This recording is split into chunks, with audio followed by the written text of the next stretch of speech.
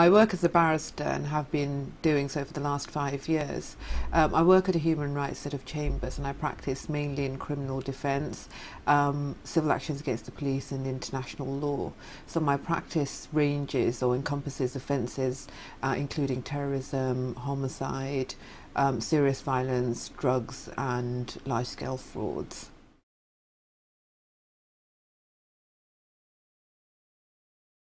From an Islamic perspective, women are encouraged to enter into the legal arena, not only because women are intellectually equal, but also because it's recognised that women are more likely to inject an element of empathy, and thereby giving recognition to the human elements of the justice system. I certainly try and incorporate that approach into my work, and I find that a little empathy goes a long way. It helps people understand the objectives of the justice system, and it certainly helps me to do my job better.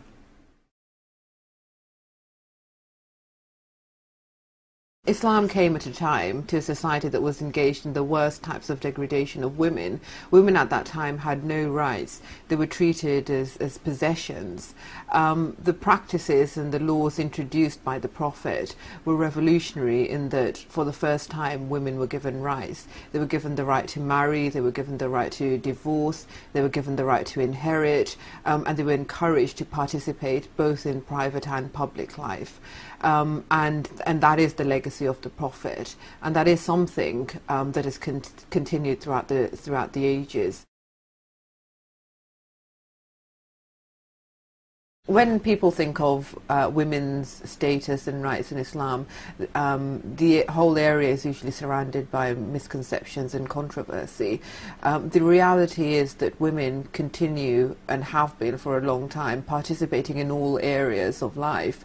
In the public arena, in the work sector, they're engaging in fields as far as the legal profession, medicine, science, politics, the media, academia.